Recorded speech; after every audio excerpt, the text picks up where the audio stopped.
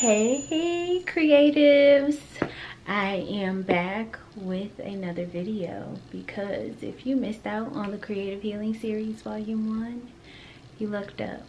I recorded some of it. So before we dive into the creative conversation that we had with the director of Best Friends Not Forever, Diamonde Williamson, I know y'all like to tussle. So we ran into some challenges and I did the best that I can. I'll have a video up soon about what the process was of curating and creating an event based off of this film coming up shortly. So honestly, in the midst of everything that was going on, I forgot to record from the main video. So you all are getting the backup video, which means it does not include the mics. So you're gonna hear some background noise. Things that we had pushed out of the original screen are going to be demonstrated in this screen here. But the conversation was enlightening, and I hope that it enlightens you. If you are interested in experiencing more of what I created for the Creative Healing Series, be sure to click down below. The workbook, A Guide to Building Sustainable Friendships, is linked below, as well as the Let's Grow, which is a box curated around this film that supports you in engaging in mindful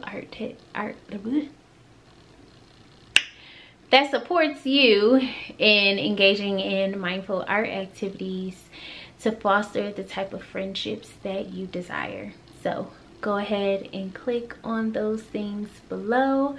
I hope that you enjoy this conversation, and if you did, leave us some comments below.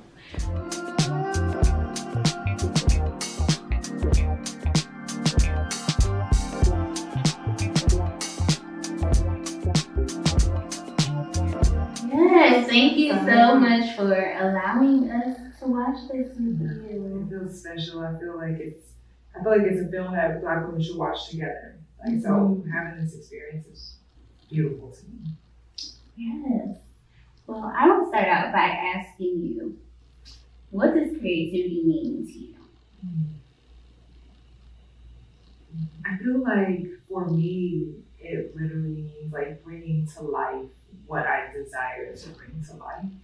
Whether that's what I want. Like, I think it's not just in art, it's in everything. It's in like, how do I create the body that I want to, the life that I want to, the gut that I want to, the relationship that I want to. Like, I just like it's literally bringing to life whatever it is that I desire to. Well, tell me, how did creativity lend to you being on this path? Yeah, I feel like I will say my grandmother was an artist. And I think that, and my mom was always a person who was like, whatever you want to do it. And I think the same thing. I think like with them being these type of people that they were, whatever it is that I wanted to do, whether I wanted to draw, whether I wanted to paint, whether I wanted to like play basketball, whatever it is, they just encouraged me to do it. And so I think that made me very courageous in like going about creating the things that I wanted to. But I've always had an artistic bone. Like I was always artsy. I went to art camp, everything. I did interior design. I went to college for interior design. So I feel like it was in my blood, and my family really watered those seeds. So how did you transition from interior design to film? Yeah, so they actually got rid of the program at my school, at my college, because it wasn't accredited. They couldn't get it accredited, so I went into business. But I did it, I was bored with that. So I actually started photography. And my photography evolved into videography because of the clients that I had at the time. I was taking the pictures and they wanted to do video. And so naturally I was like, okay, let's do it. So I directed their videos, and I started my own YouTube channel. And my love of creating and all the things that I could make happen evolved until I started my own channel. Like my first video was like on YouTube still to this day. I look crazy as ever. Like, okay. I think that's a part of the creative process. It's like we evolve, right? Yeah, you look at that video and you're like, oh my gosh. You know, without that video, I wouldn't be here. I would have made something that I'm so proud of, that I can be so vulnerable, that made me, and I did that first video. So what was it that sparked Best Friends Not Forever? It was an actual breakup. I think deep in my spirit, I had wanted to do something longer form. I'm a digital girl, so like my stuff has historically been, like my original stuff has historically been 10 to 12 minutes, 10 to 17 minutes, or even like 5 minutes. Even though I've worked in television, I've done longer form, but like my stuff is usually be that. So I wanted to challenge myself to make something longer, to make a documentary. And I was having such a challenge with healing from this friendship breakup. It felt so overwhelming, the emotions. I didn't know what to do with all the pain that I was feeling. It felt so heavy. And the idea came. It was just an idea at first. And the more I started to talk to people about it, the more I was like, okay, I gotta do this, because so many people have experienced it. Like I remember being at Bar Taco with my friends, and we were like eating, and I was telling them that I wanted to do this, and they were like, oh my God, girl, because I've been going through this, I've gone through that. It was just like really special. It's amazing when you look at like how your own experience can support the healing of so many others. I'm thankful for that, like, because I feel like, I don't know, I think it's beautiful, and I think that like it goes to show how like our art and the things that we make is really beyond an algorithm, beyond money. It's just like it's meant to heal other people outside of me. So I know you and I have had discussions about what it's felt like to share Best Friends Not Forever. What would you say have been like the overall feelings about sharing your art with the world, and particularly like this experience, because it's so personal? It makes me emotional because it's like all I want to do. Like I think that I came up in a day where I felt conflicted. Where it was like I wanted to do what I wanted to do for my career, but then I needed to make money, so I would always just kind of like create and veer off to try to focus on earning, feeding my family. I don't have any kids, but feeding making sure me and my partner are good, we can experience life. And so this feels really emotional to me, because like this is the type of work, this is what I want to be known for. It's this type of work, these type of stories. Like I think we talk a lot about friendship and not friendship breakups, and not in this way at least. And I'm really proud of the way this film looks in terms of like color and beauty, and I feel like we don't see it in this way. So yeah, it's felt very good. I am no expert in cinematography, but I watched it just kind of like eyes glued at like how the story within itself, it can touch on our tough parts, but like the videography was so bright, to where it just felt very welcoming. I love that. I feel like I just being somebody who drew when she was younger and being an interior design major, like putting color to the each other, being an artist has really helped me as a director. Because that was important to me too. Like when you're producing a film, it's already a lot of work, because you're like making things happen, booking interviews and booking talent with the locations, all this stuff. And so to then make sure that it looks beautiful too is a challenge, but I'm like really proud of this. So what are the key characteristics you see in a friend as a creative?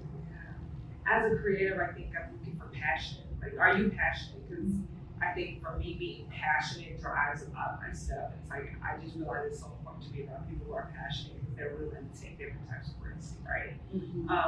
People who are compassionate, like people who can be empathetic and see you, I think is like really important. And then also people who are, I would say definitely passionate, I would say compassionate / empathetic.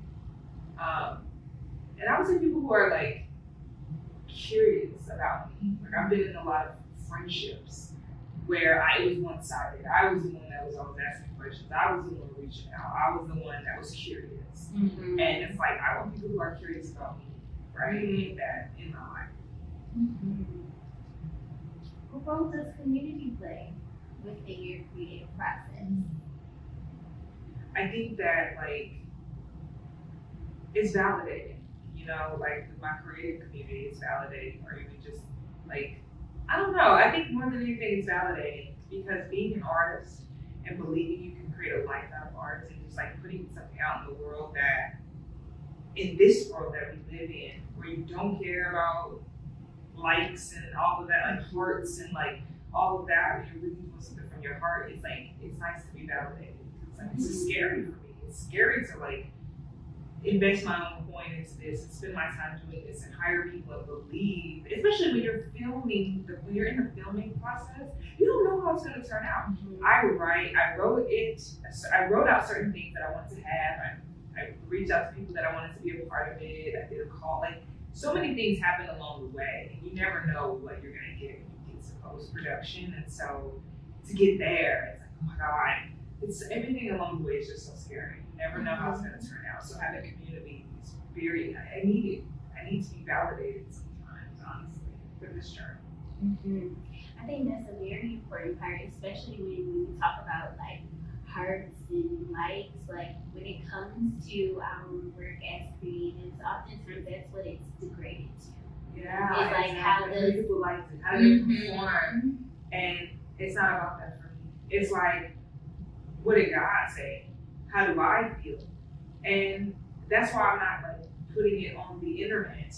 You know, that's why I want to screen it, because I want to experience this film with other Black women and women in general. They're so important. How do you affirm yourself to maintain persistence and hope as a creative? You know, I think it's like it's like a calling that even without affirmation, I'm so convicted to do it. The conviction is crazy. Like, I'm so convicted I can't even think of myself not doing it. I don't know what else I would do. Like, I literally don't know what else I would do. And I think with every pivot or everything that I'm called to do, like, I feel convicted in those things, so I move in that direction. And I think that even the conviction comes from being very spiritual, right? Like, making space to tap into my mind and being connected to my body. It's like, okay, my body is like, ooh, girl, I don't like that. I don't like that. Ooh, girl, we need something different. Ooh, like my body tells me a lot.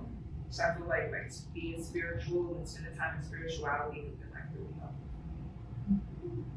You touched on something that was a question that I wanted to ask, was allowing yourself to connect with your emotions, like the whole mind, body, heart experience as a creative, and what that is like for you, or what happens when you don't allow yourself to connect to your emotions. I feel like life is so, I feel like what I had to learn as I got older, what I learned in jail, like life is so much more than like what our output. Life is so much more than like our jobs. Life is about being able to connect with those emotions. Life is about you know, being able to like mature emotionally and all of that. And I think it's really important to make space to feel, right? To understand, why do I feel this way? And I think had I not made space for my feelings, I wouldn't have made this piece, because I would have been trying to ignore it. Like, okay, I shouldn't feel this way, but I do. I am sad. Like, this is my reality. So what am I going to do with the reality of it all? I think sometimes pain and sadness can feel like too much, so we try to like avoid it. But I think it's really important to feel it. So I'll ask you with that, how did you create your own healing process and follow you through with this project? Between the therapy, number one, like that's my number one. But making this, talk to my partner about my feelings, talking to my mom about my feelings, like talking about my feelings as much as possible was like really important. Journaling about it, meditating on it, and not avoiding the grief, not ignoring the fact that I was genuinely grieving. And I think what made my process even more challenging, or even more painful, was that I broke up with a friend that was a part of a friend group, and everybody just ignored it, and everybody just acted like it didn't exist. So it's like I just felt so invisible to people that I wanted to be seen by. So it was like really hard, and I'm still dealing with it, because as a result, I've had to distance myself from a few more people. And like I'm going through my own process that I share in the documentary at this point. Yes, and it is hard when it's within a friend group, because I recognize that conflict is hard for most of us. But when it comes to conflict within friendships, we tend to be very silent. Yes, it's like there's like a fear of, like we said in the doc, like there's a fear that it won't, that something will be like messed up, or like, because what I realized is I was in a friend group that weren't talking about hard things. Will you consider another segment for the 40+ age group perspective on friendships? Yeah, yes, I am. I think ultimately, a lot of my work has reflected the age that I am, right? And so a lot of the people that are in my work usually reflect the age that I am. I'm in my mid-30s, but absolutely, like I want my work to expand decades when we talk about Black women and Black women experiences. So absolutely. Thank you. I love these questions. I love these questions so much. I just love to talk about art. So yes, I have a comment here that says, "Hi Diamond, thank you for sharing your doc with us. I have a couple of questions. One, how often do you invite new friendships, and what kind of engagement or support do you look for within friendships, new or old?" Oh, it's so good. I think it varies. I think I will say, I think because of my own trauma, I had a hard time seeing people for who they were. So I would always see people for what I wanted them to be. And so as I've gotten older, I'm like, okay, I'm trying to accept people as they are and understand the capacity that they have. I haven't necessarily had new friendships yet. Like the people that are in my life now, I've known them for at least a few years and we've connected over like common interests. But I do have like one or two people that I can like we're like friends, and I'm like, okay, what does this look like? Like, do I reach out to them? And I'm in the middle of like that thought process, so I don't necessarily have an answer, but I just want to be seen though by the people in my life. Like whether it's like, okay, my birthday comes around, happy birthday, or whether it's like just acknowledging the things that I do, because I see people so well. Like I really do, and it's probably because I want to be seen. So I don't know. I think I'm still learning what that feels like, because I was in friendships for so long where I didn't feel seen. Or I'm learning what I really want, enough to be able to like answer the question. So I hope that's like kind of helpful. I'm new to it at this point. And I think the older we get, it does become harder to build friendships because our values shift. Yeah. Right? Like when you're 5, you're on a side with someone, you're like, oh, you want to be my friend? We're besties. Yeah.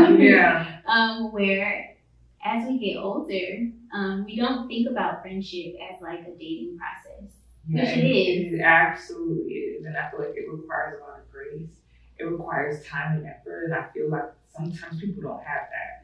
But it's like I do. And it's like I want people that have that space. I realized even there's this one friend that I had that I love her so much. She has so many friends. There's no space. There's really no space to show up as I would like her to show up, because there's a lot of people in her life. But I give her grace, and I have to recategorize or reconfigure what I need from her. Like I can't need as much as I would like to, and I gotta just move along.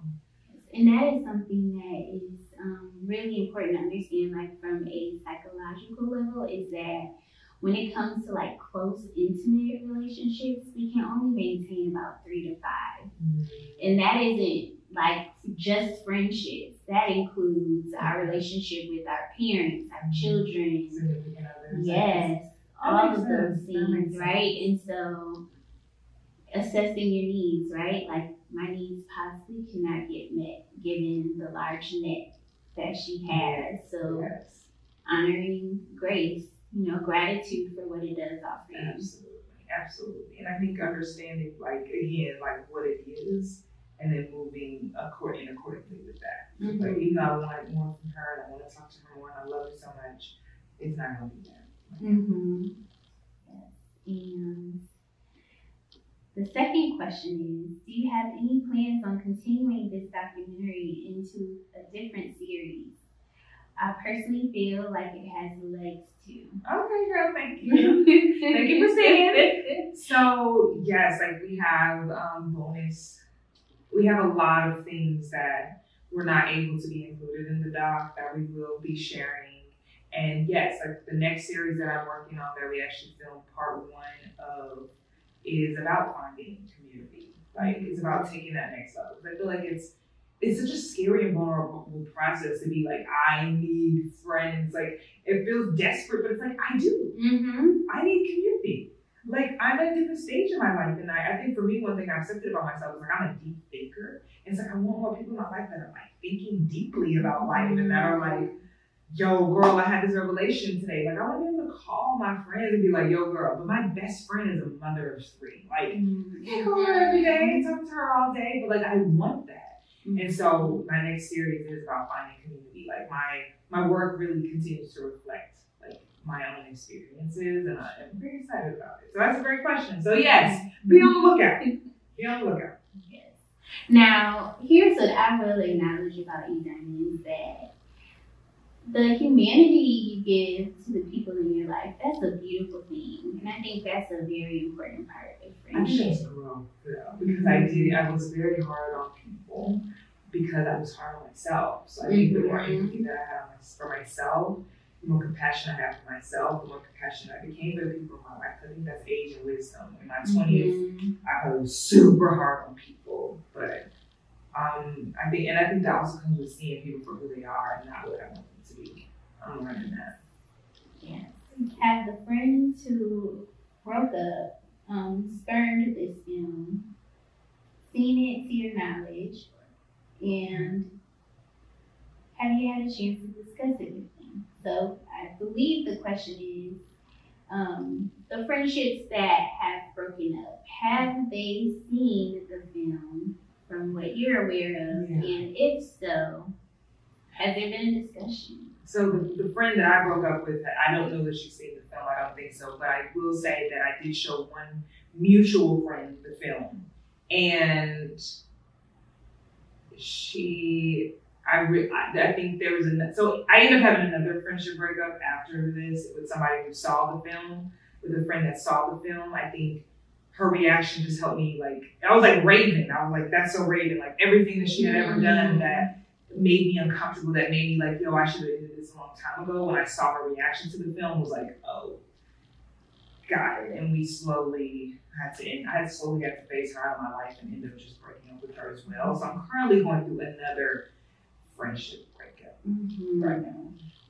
So and I will say I'm not open to having conversation with those people, because I realize that it's not necessarily about how they showed up for me as friends or about the friendship. I think it's me realizing that these are humans that I don't want in my life.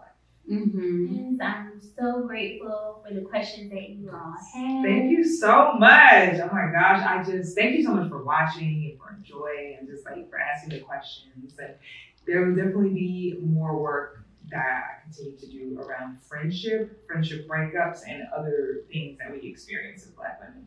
Yeah, so how should the people get in contact with you? Yes, I'm at The Real Diamond with the E at the end on Instagram. The website is Third and Wonder Productions.com, but at The Real Diamond with the E at the end is going to be how you can find me.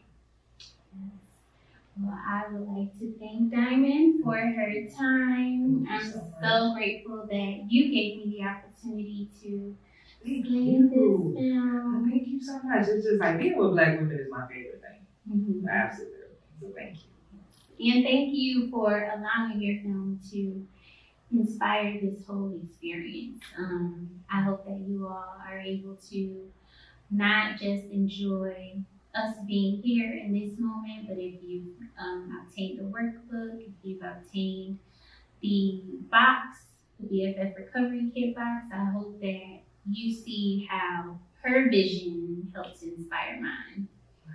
That's so beautiful. Yes. So I'm checking here. One says, thank you for this offer, Diamond. Thank you for this offering, Diamond. Greatly appreciate your transparency and vulnerability. That's so sweet. Thank you so much. I'm grateful, and like I would love to, with my new work, share it with you in the community. Yes, I would love to. So I hope that you all would love to experience it as well.